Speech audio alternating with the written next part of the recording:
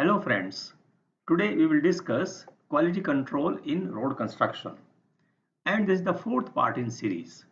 In the first part we discussed control of alignment, level and surface regularities. In second part we discussed the quality control test requires for granular layers like sub-base and base course layers. In part 3 we discussed bituminous layers, different types of bituminous construction and what kind of quality control tests are to be taken up at site to ensure the quality. And today in this part we will discuss concrete pavements. That is the last part of this series, part 4, concrete pavements. The quality of concrete is affected by different properties of its constituent materials like aggregate, cement, water, and also by method of construction. The purpose of quality control during construction is to ensure that all materials and finished product are as per design or contract agreement. Road construction specifications and estimates provide basis for effective quality control and they should be adhered to. The Ministry of Road Transport and Highways specification 2013, that is 5th revision, and Ministry of Rural Development specification for rural roads, 1st revision of 2014, provide guidelines for quality control of materials and construction. And these two books provide guidelines for ensuring the requisite quality of construction for material and work that should be checked regularly. The testing frequency given in these specifications is the desirable minimum and it can be increased by the engineer in charge at site depending upon the situation. There are three types of concrete which are generally used in roads. Dry lean concrete, DLC, that is used as a base layer and it is provided below the concrete slab on high volume roads. Dry clean concrete is not recommended in MoRD specifications. Rather, roller compacted concrete or RCCP, roller compacted concrete pavements are suggested in MoRD specifications for rural roads, and this is the type of construction which is suitable for low volume roads. And the pavement quality concrete of grade either M30 or M40 depending upon the traffic conditions is the concrete slab which is designed to serve as bearing surface. M30 concrete generally we use for rural roads and M40 concrete is used for high traffic roads like state highway and national highways. The constituent of any concrete, whether it is dry lean or roller compacted or PQC, is the same: cement, coarse aggregate, fine aggregate, and water. Dry lean concrete is a zero slump concrete and it is provided as sub-base for CC pavements. The materials for making DLC is same as for any other type of concrete, that is cement, coarse aggregate, fine aggregate, and water. And all these materials must be checked for their quality as per relevant IS code before start of the work. And source of all materials and relevant test data are to be approved by the engineer in charge at least 45 days before start of the work. If fly ash is to be used, then it should conform to IS 3812 part 1. When you mix the coarse aggregate and fine aggregate, then aggregate gradation which is desired for dry lean concrete should satisfy this requirement. The maximum size of aggregate 26.5 millimeter and that is the grading specified in MoRTH specification. The sampling and testing of cubes. Material for making cube must be taken from uncompacted mix from different locations immediately before compaction at the rate of 3 samples for each 1000 meter square laid each day. And the in situ density is checked by making 3 density holes at locations equally spaced along a diagonal that bisects each 2000 meter square area laid each day. And this density is generally determined by sand replacement method, and the minimum density which is to be obtained is 98% of that achieved during trial length construction. Near edges, this density should not be less than 96% of the reference density, and reference density here is the density which is achieved during trial length section. The thickness of the layer, average thickness should be as per contract drawing, but at any single location, it should not be 8 millimeter less than the specified thickness. And wherever this thickness is less by more than 8 millimeter than the specified thickness, such area should be corrected. And the correction or repair can be done with the concrete having aggregate size of 10 millimeter and below. The frequency of quality control test for DLC, the first is level, alignment and texture, and this we have already discussed in part 1 of quality control. Here I would say that the tolerance in surface level is plus minus 5 millimeter as recommended in MoRTH 2013. And the frequency of test on cement, aggregate and water is same as for pavement quality concrete, and that part we will discuss little later when we go to pavement quality control. The frequency of quality control test for DLC, these are different type of tests which are to be conducted during construction, gradation and moisture content of aggregate at least once per day. Workability, I told you it is zero slump concrete, and in situ density of dry linen concrete, it should be 1 per 3 meter cube of concrete. Strength of concrete as per IS 516, 6 beams and 6 cubes per day are to be cast, 3 each for 7 days and 28 days, and cube strength should not be less than 7.5 MPa after 7 days, megapascal after 7 days. The in situ density of trial length, that should be determined as per 3 tests for each 2000 meter square of area or part thereof, and transverse contraction joints should be checked for their width and depth 18 to 24 hours after laying. Another type of concrete is roller compacted concrete, and it is given in MoRD 2014. This concrete is used only on low volume roads. The constituents are cement, fly ash, aggregate, coarse aggregate and fine aggregate, and cement can be of any of the following type, that is ordinary Portland cement, Portland pozzolana cement and Portland slag cement. And depending upon type of cement, these must be tested as per relevant IS code. This OPC can be either of 43 grade or 53 grade. Portland pozzolana cement should be tested as per IS 1489 and similarly PSC as per IS 455. If fly ash is also permitted in the contract and the contractor opt to use fly ash, then the fly ash should satisfy the requirement as given in IS 3812 part 1, and these are the specifications. The fineness, specific surface area should be 320, particle retained on 45 micron, 34%, lime reactivity, soundness and shrinkage, drying shrinkage percent maximum 0.15. Now all these tests must be conducted before start of the construction.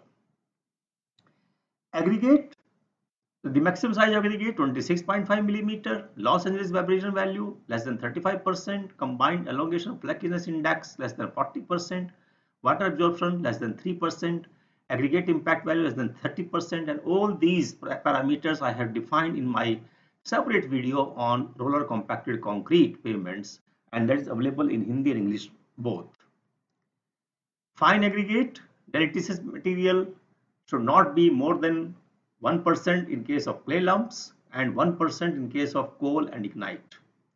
Material passing 75 micron sieve is permitted 3% in case of natural sand and up to 8% in case of crushed sand. Now these are the parameters which should be approved by the engineer in charge before taking up the or before starting the work of construction.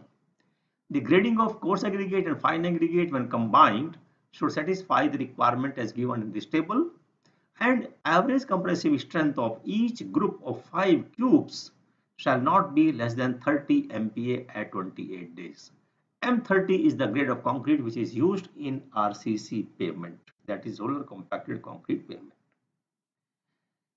The quality control tests which are specified in MoRD 2014 are similar to what we discussed in case of dry layer concrete, that is gradation and moisture content of the aggregate once per day, workability, and in situ density of RCCP, that is roller compacted concrete pavement, one test per 3 meter cube of concrete.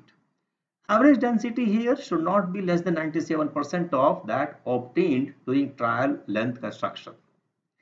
And similarly, strength of concrete when determined as per IS 516.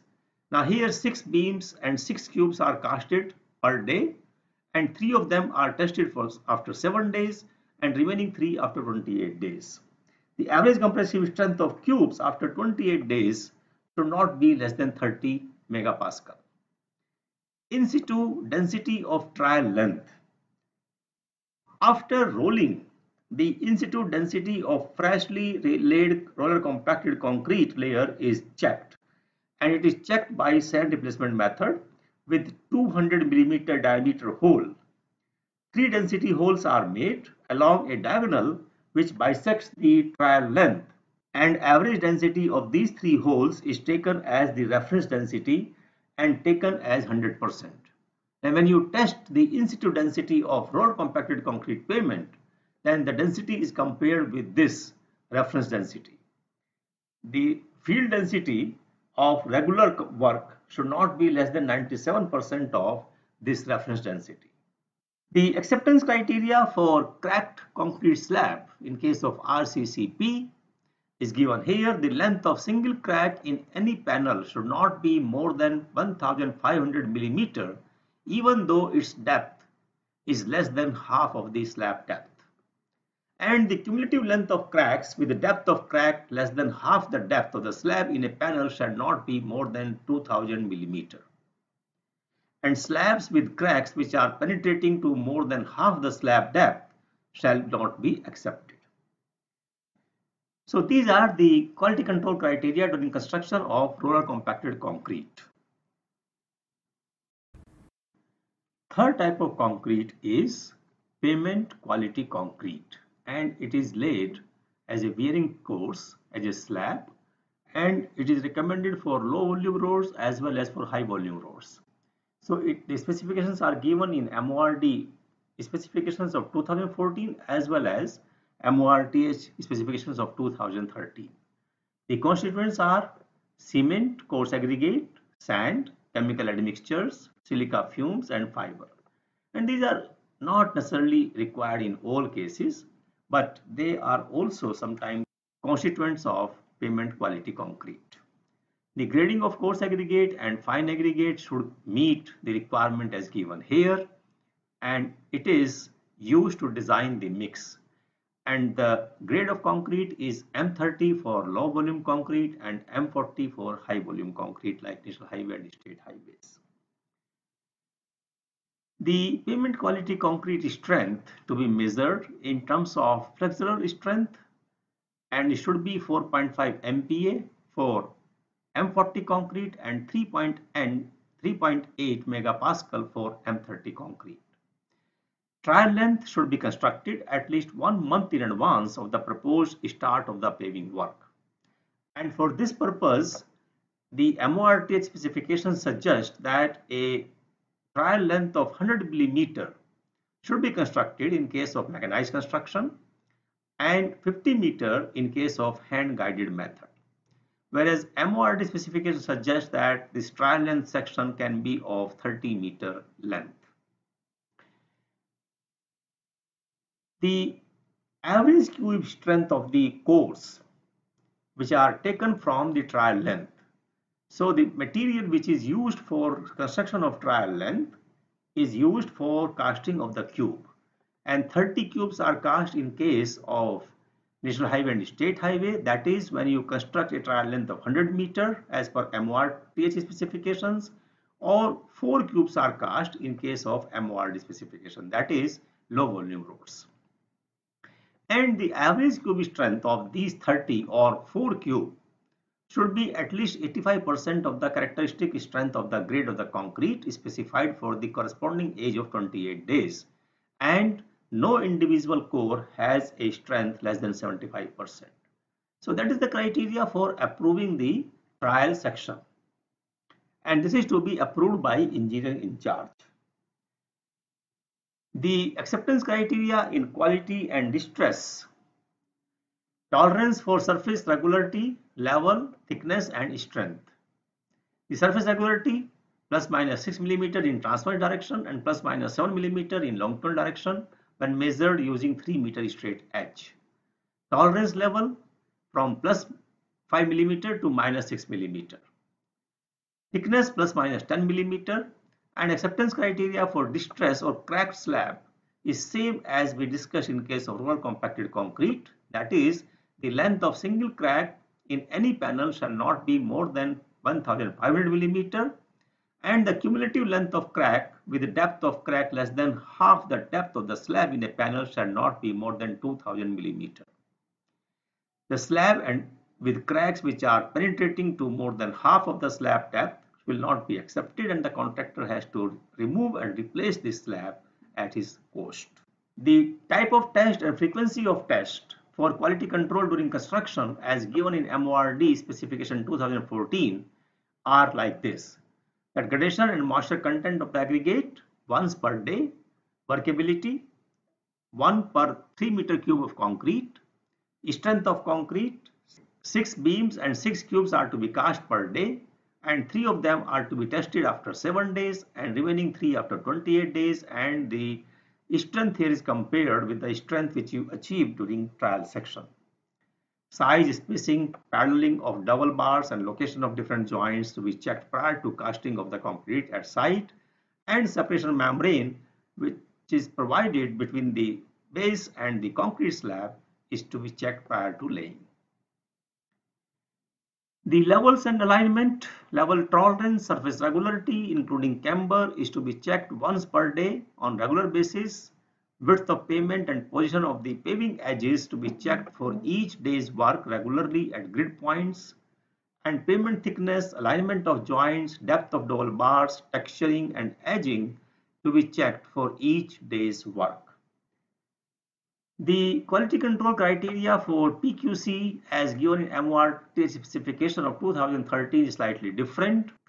The first is in situ density. The density of compacted layer should be checked, and it should be such that air wires is not more than 3%. And for calculation of air wires, you first calculate the theoretical maximum dry density of the concrete by using specific gravity of the constituents of the mix, and also the average density of 3 measurements made on cores or of 150 mm diameter. And if GT is the theoretical maximum gravity and GB is the bulk specific gravity of the cube or the cores, then air wires is calculated using this equation. And what this specification suggests that this air wire should not be more than 3%. The thickness of the slab at any point, the variation permitted is from -5 to +10 mm of the specified thickness as per drawing, and thickness deficiency more than 5 mm may be accepted and paid at reduced rate, but in no case the thickness deficiency shall be more than 10 mm. Other criteria of quality control as given in MoRTH 2013 specifications: for cement, physical and chemical properties are to be checked as per relevant IS code, and these are to be checked once for each source of supply and occasionally when called for in case of long or improper storage. The coarse and fine aggregate, they should be checked for gradation, one test for every day's work of each fraction of coarse aggregate and fine aggregate. Deleterious material and water absorption are to be checked regularly as required, subject to minimum of 1 test per day for coarse aggregate and 2 tests per day for fine aggregate. And this data shall be used for correcting the moisture demand or water demand of the mix on daily basis. Then coarse aggregate should be tested for physical property like Los Angeles, abrasion value or impact value once for each source of supply, and soundness test is conducted before approving the aggregate and every month subsequently. And alkali aggregate activity is also conducted before approving the aggregate source and every month subsequently. The strength of concrete is measured by 2 cubes and 2 beams per 150 meter cube, or minimum of 6 cube and 6 beams per day, whichever is more.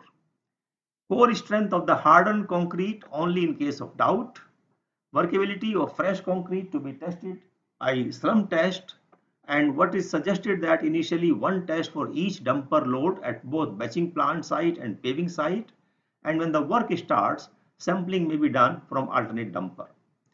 The thickness of the slab from the level data of concrete pavement surface and subbase at grid points of 5 meter by 3.5 meter or 6.25 meter by 3.5 meter.